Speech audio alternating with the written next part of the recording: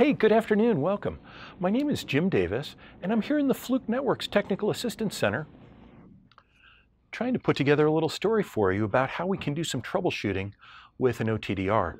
The OTDR we're using today is our brand new OptiFiber HDR.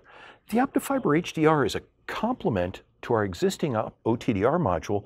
This one has capabilities to test through events with more loss. Splitters, for example, or longer lengths of fiber. So, I had a user working at this desk, and they called up to say that their passive optical LAN wasn't working, and they weren't sure why. Well, we've got the free world supply of test equipment here, so let's see if we can figure out what's happening. When somebody tells me there's a problem with fiber, the first thing I think about doing is plugging in an OTDR. So we have the OTDR plugged in here. Let's push test and see what it tells us. Uh-oh. Immediately disconnect the fiber from the tester. I'm going to do that. Now, why is that?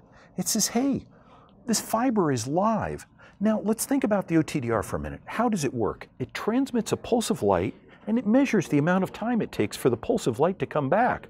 But this fiber is supposed to be live, so how are we going to tell the difference between the light we're transmitting and the light that's coming from the far end? Now, if I want to find out if there's enough light coming out of this, I'm going to need a power meter. Now, the power meter on the CertiFiber Pro can take either a UPC or an APC connection. So I'll just plug the APC connection in there, and while I'm in here, I'm going to jump into the Tools menu and the power meter. And it's going to tell me how much power is coming out. It will tell me whether or not this fiber's live. Now it's showing me in dBm, that's absolute power, how much light is coming out. For the sake of this story, we're going to say that there's not enough light coming out. So what I'm going to do is I'm going to put a filter on the end of my launch fiber. Let's try that again. Now, this filter has an interesting characteristic. What it does is it doesn't let any wavelength less than 1600 nanometers through. So on the far end, we have an OLT that's transmitting at 1490. Maybe we have cable TV service that's being transmitted at 1550. We're going to block those, and we're only going to let longer wavelengths through. This new module operates at the 1625 wavelength. Operating at 1625 is empty. There's no one there. There's no one transmitting back. That's the magic of a 1625 wavelength, so we can go out and take our shot. Now it's saying, and this is important, read the error messages. They're there to help. The distance to the end of the fiber is not agreeing at all wavelengths. My fault. I didn't need to shoot this at 1310. I did shoot it at the 1310 wavelength though. There's the end of our launch fiber.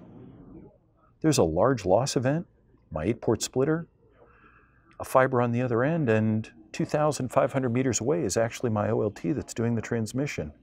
So here's the trace. Now if we look at the 1310 trace, we don't see anything because we're blocking it at the end of the launch fiber. But 1625 is going all the way through. If we wanted to, we could bring the cursor back here. Actually, we'll just say go to the next event. We'll mark it. And this can tell us what the loss is for this splitter to see if the loss is acceptable. If you're a mere mortal like the rest of us, you're really going to like this event map. The event map interprets the trace for us. It's telling it that we go, I said 150 meters, 158 meters to the end of our launch fiber. We have a connector there, some loss at the connector. Then we're going to go and we're actually finding a splitter. It has 11 dB of loss. There's my 8-port splitter with 11 dB of loss. And I even have a receive fiber. There's the connector for the receive fiber, and the end of the fiber, 2,500 meters away. So what we've done here is we've found a live fiber. We've measured how much light was coming out using a CertiFiber Pro module. Then we've attached a filter, and we've measured the link using the filter so that we're able to use the OTDR on a live fiber to find the distance to the events. Kind of an interesting adventure. Thanks for watching the video. My name is Jim Davis. We're here in the Fluke Networks Technical Assistance Center. If you have any questions or comments, please post them below here. Thank you very much.